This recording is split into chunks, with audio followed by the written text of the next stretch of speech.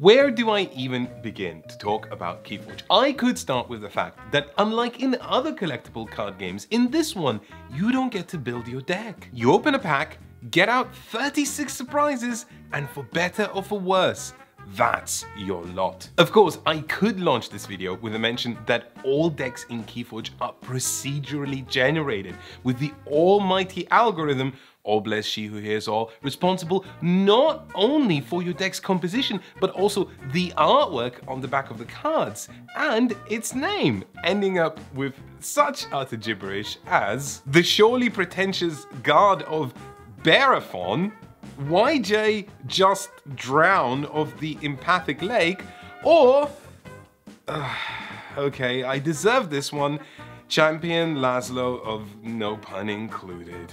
Or I could start with the fact that every single deck in KeyForge, and it has already sold in millions, every single deck in KeyForge is 100% FDA certified unique. That means that when you buy your deck, it will be your deck. Alternatively, I could start with the fact, actually, that's all the beginnings. Dear viewers, I used up all of my beginnings. Well, that means that this video will have none.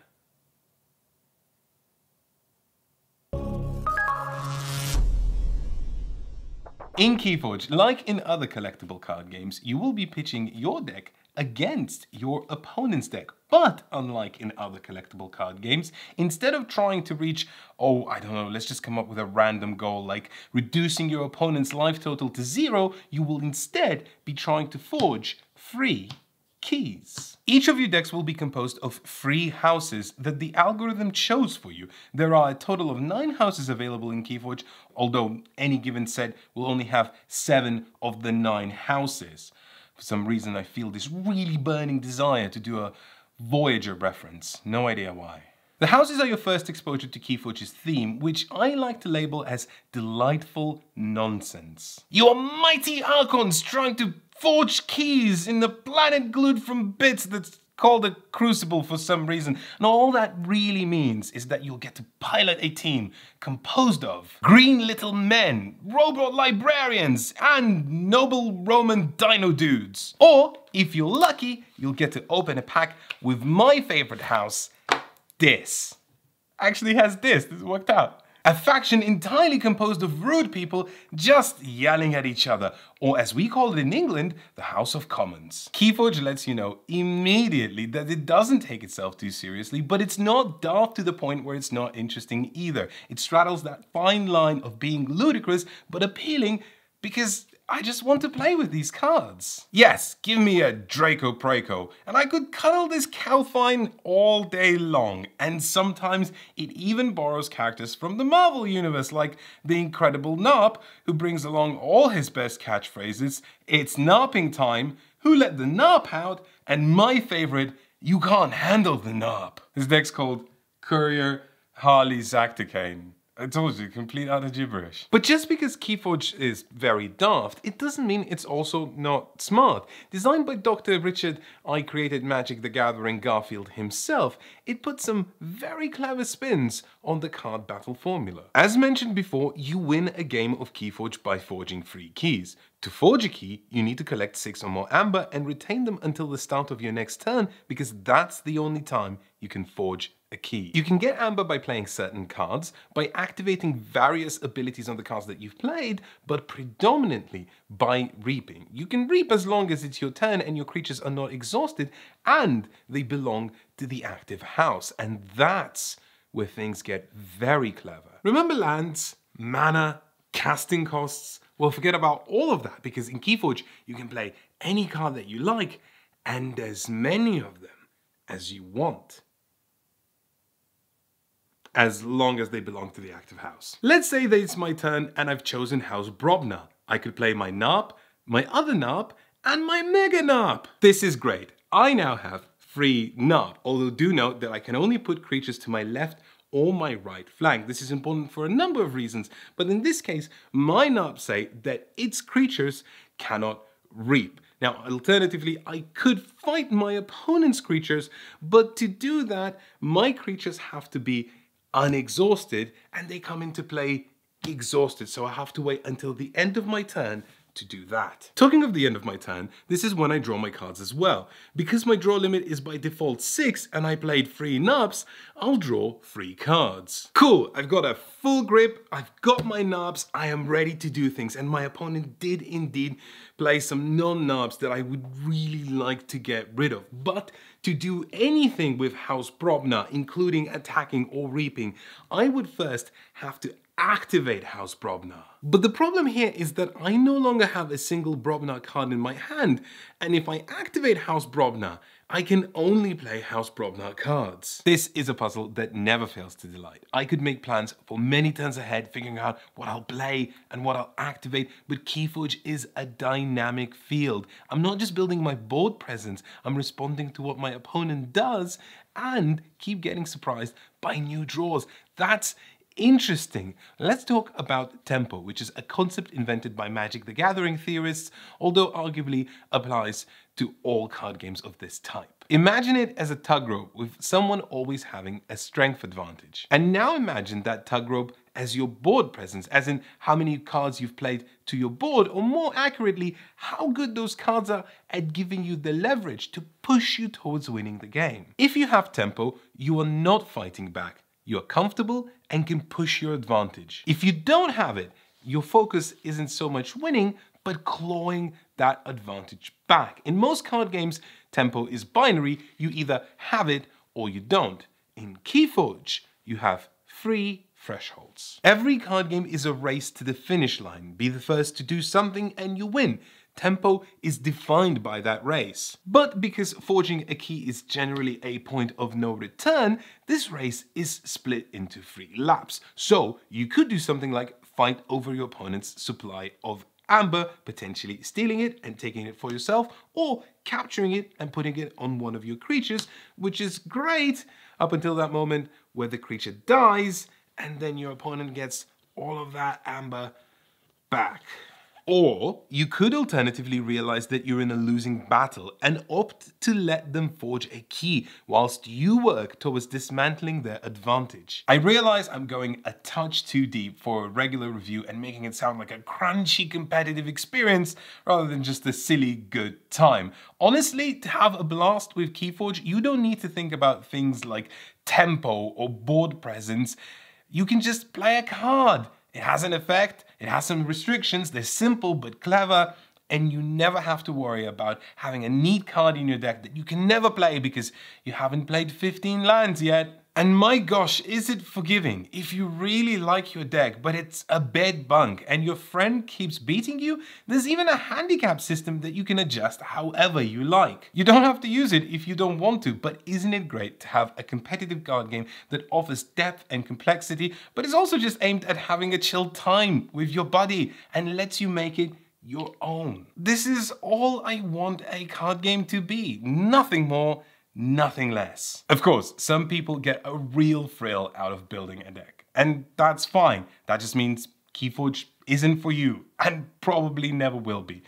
But now, let's talk about the cowfine in the room. This is where KeyForge's real brilliance lies. No, it's not the clever and innovative use of algorithms, but the fact that it understands that actually algorithms are pretty stupid. Every time social media CEOs and tech giants try to convince us that they're amazing, I can't help but wince because my Twitter still thinks that I'm into Love Island. There's nothing wrong with Love Island if you like it, but I'm still not sure I know what it is, what it does, or what I wear it with. Earlier in 2018, we reviewed Discover Lands Unknown, Fantasy Flight Games' second foray into procedurally generated games, and it was a misunderstanding and a disaster on the scale of cats. No, not the movie, I mean actual cats. Why would you keep a miniature lion in your house that will eat your face as soon as you die?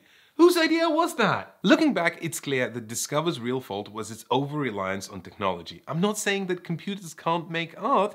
I just don't expect it to make any sense. Thankfully, if your deck does end up being gibberish, part of the fun of KeyForge for me is untangling it into something beautiful. Let's take a look at my Mega Narp deck again. Yes, I realize I'm a bit obsessed. Not only is it oppressively crammed with big dumb things from House Brobnar, but the rest of it is designed to let me draw lots of big dumb things or revive big dumb things, and let me tell you, I am big dumb here for it. From a strategy perspective, this is questionable. The typical flow of a collectible card game is to establish some sort of a board presence and then use that board presence to gain an advantage, normally via attacking. KeyForge flips that on its head by saying, actually, you can attack, but all that does is clear your opponent's board. To win, you have to get amber. To get amber, you have to reap. And to reap, you have to not fight.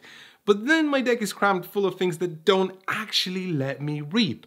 Playing a KeyForge deck is the equivalent of owning a windmill when you're allergic to wheat. Here's the thing about windmills. You can mill anything. It don't have to be wheat. It could be buckwheat, Bucks Fizz, could be shoes. As Gandalf once said, all we have to decide is what to do with the windmills given to us. Yes, I do have a deck full of big stupid creatures that don't actually win me the game, but if I keep deploying them and if I keep fighting with them, then I'll kill anything that my opponent has on their side of the table. And if they can't win, then they can't win. Actually, scratch that. I'm pretty sure this deck is terrible. No human being would have ever designed this. This is basically the village idiot who keeps bringing his inventions to the tavern for everyone to see.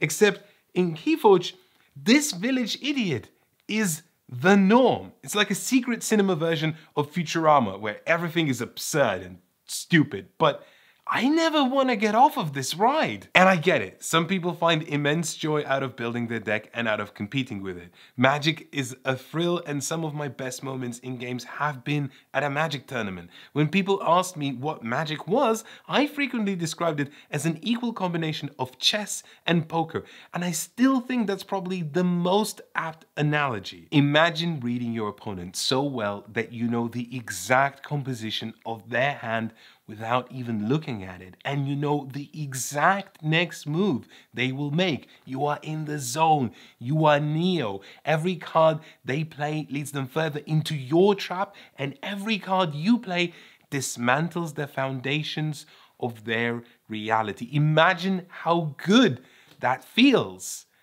But if I have to be honest, I have to admit that that moment is incredibly rare and fleeting. So frequently we talk about Magic as an addiction, the urge to open yet another pack and hopefully find a shiny tchotchke you've been after for so long. And if you ask me, I think the actually addictive part of Magic is chasing that dream of a perfect game. In 2002, Mark Rosewater, the current lead developer of Magic, whose IMDb profile lists him having written 2 episodes of Roseanne, penned an article called Timmy, Johnny, and Spike, coining 3 player archetypes that the development team constantly strives to please.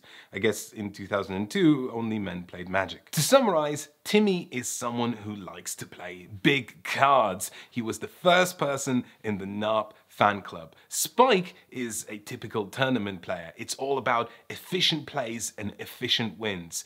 But here's Johnny, and Johnny, to quote Mark Rosewater, is the creative gamer to whom Magic is a form of self-expression. Johnny likes to win, but he wants to win with style. It's very important to Johnny that he win on his own terms. As such, it's important to Johnny that he's using his own deck. Playing Magic is an opportunity for Johnny to show off his creativity. Many have argued that Magic by now is an outdated game with outdated mechanisms. Playing lands to generate mana is clunky and so on. I would probably agree with that, but what I think is really clunky about Magic is this constant need to affirm all 3 player archetypes. Every set filled with cards that want to please everyone, but nobody can agree what it is they actually want out of it. It's like having your dinner at the all-you-can-eat world cuisine diner. You can have sushi, pizza, and kebabs on the same plate, but honestly, you wish you didn't because nobody knew how to cook it. KeyForge is for Johnnies. Sure, you don't get to actually build your deck, but you have ownership of your deck. Your weird, stupid, impossible deck. It's like nothing else in this world. You adopted a stray, scruffy-looking dog that barks at her own tail, but you love her because she's yours. And when you win because you figured your deck out. But just before I inevitably recommend KeyForge, I would like to talk about something that I don't have to when talking about regular board games. I have a bit of news for you. Believe it or not, I am not your dad. Shocking, I know. But just because I'm not your dad doesn't mean we can't talk about addiction a little bit. Look, you're a grown person, unless you're not. Do what you like, buy what you want. But despite what I said earlier in the video, the random pack model is still addictive. And yes, absolutely the only reason they package games like that is to abuse that addictive quality to make more money. Before Worlds Collide, the first set of KeyForge, I would have argued that out of all of the collectible card games I've played, it's the least reliant on it. You buy your deck, you milk it for fun until it's dry, and then maybe get another one. But with the introduction of cards like anomalies, rare trinkets you don't get in every pack, the push to buy more becomes more evident. I'm sure you don't need me to tell you this, but as someone who has an addictive personality myself, I'm very aware that it could all devolve into, I'll just buy another pack. So there you go. KeyForge is fantastic, and I hope it sticks around for many years to come, a struggle all non-Magic collectible card games face. But if you have an addictive personality, consider this PSA an opportunity to ask yourself this question: do I really need this?